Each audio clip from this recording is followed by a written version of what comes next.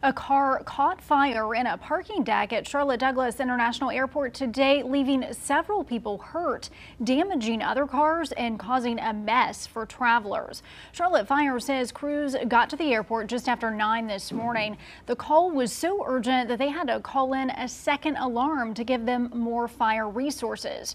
The fire spread to other cars. Our crew on scene reports that the fire damaged 4 cars. Airport officials closed the upper level roadway, the hourly parking deck, and valet parking because of the fire. 3 people were hurt, including 2 police officers.